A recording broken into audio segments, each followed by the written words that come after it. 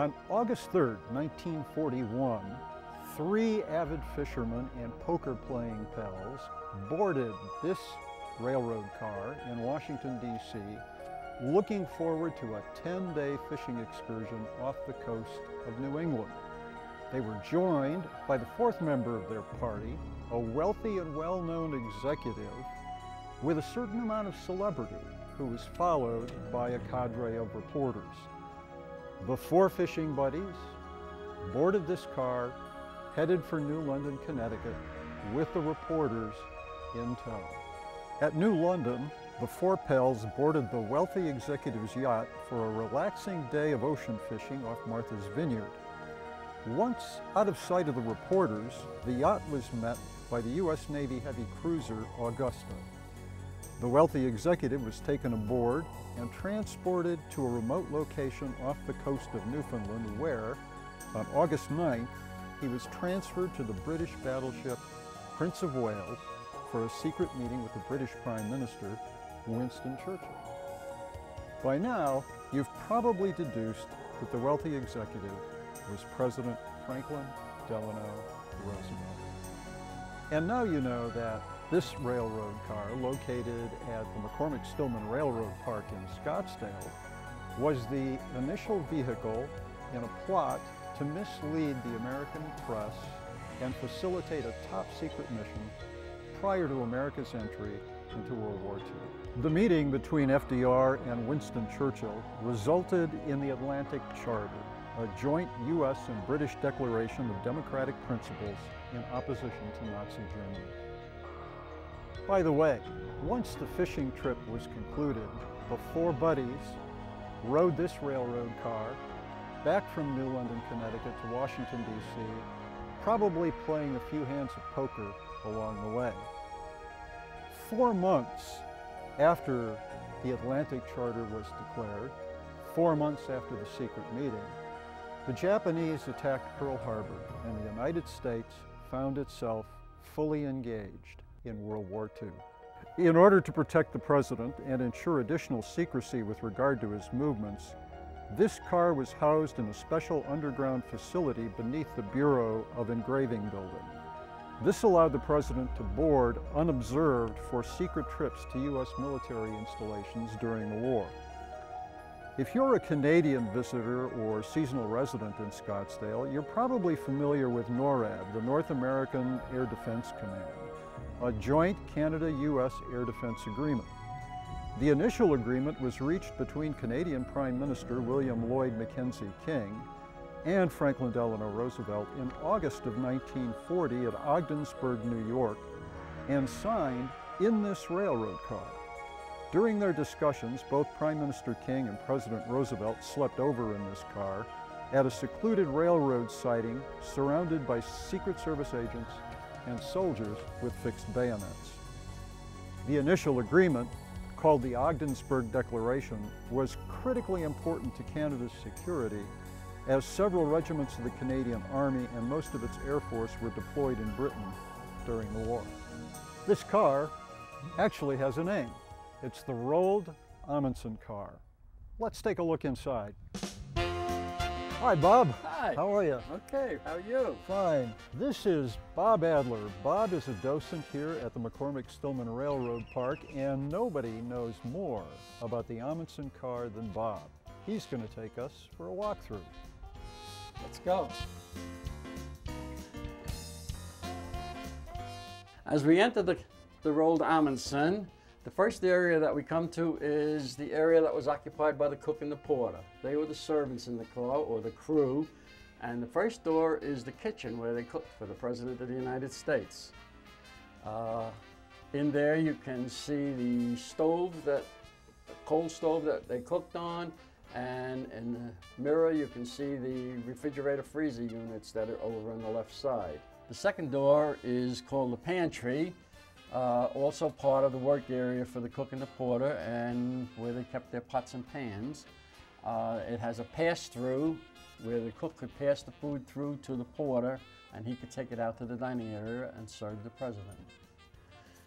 The third room is where the cook and the porter lived while they were working on the train.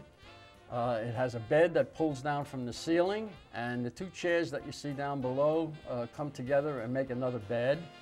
The little table that's there drops down and makes room for the chairs to come together and make the bed. This is the dining area where the president ate his meals and perhaps spent time meeting with people. The picture on the wall there is Mamie Eisenhower in the polka dot skirt. That was taken on Eisenhower's campaign trip in this car in 1952. At that time, the car was owned by the New York Central Railroad, and they loaned it to Eisenhower for his campaign trip. He traveled around the country for 2 months living in this car and campaigning, but that's the only time they used it. And the picture is taken right there where it's hanging. The table that you see in the corner of the picture is the same table that's still here. All the china is the original Pullman china and silverware.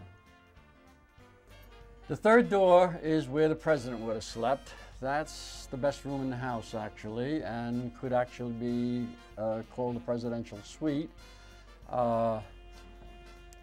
It also has a pull-down bed, which probably hardly ever got used when the presidents were traveling in this car.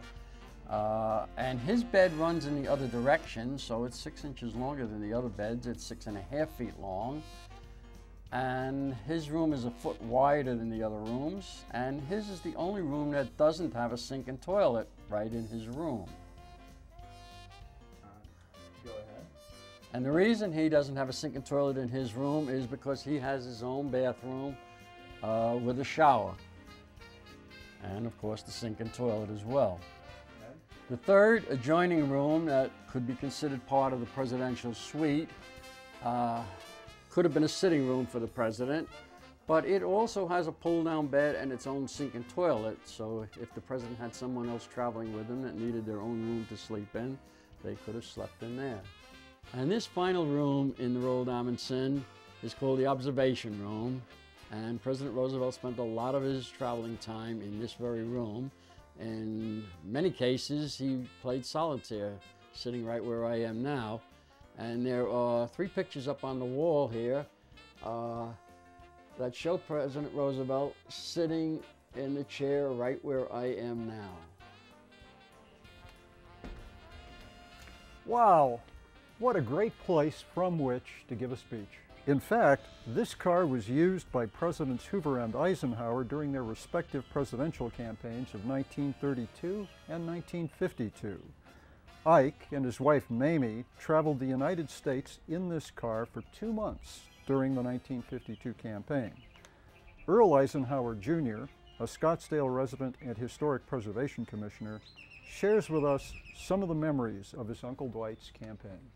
Well, as I said a little bit earlier, 2 things. One was the old whistle-stop train was a time-honored political fact of life in those days. I mean, if you could get hold of a train, that was great. Another thing was that Aunt Mamie had an inner ear problem most all of her life.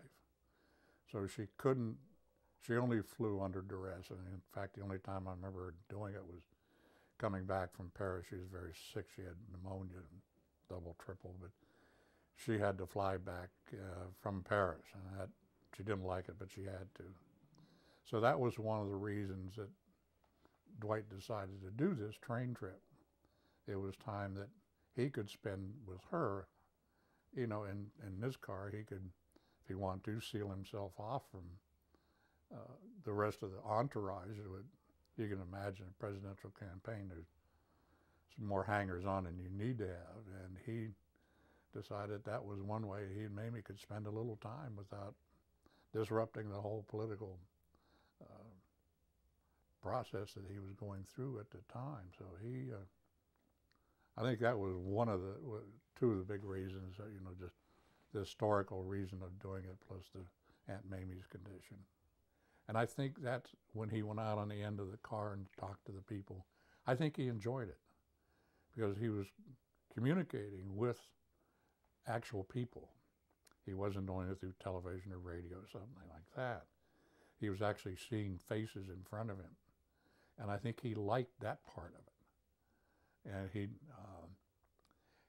to that extent, he enjoyed the political side of it because it was, you say he had a couple months on this card, they'd make these whistle stops, as they called them in those days, and I was a little bit different attitude for him, but he mastered it very well because he had this initial attitude of people are basically good, and he went from that premise on. We hope you've enjoyed this brief visit to a railroad car with secrets, the Amundsen car at the McCormick-Stillman Railroad Park in Scottsdale.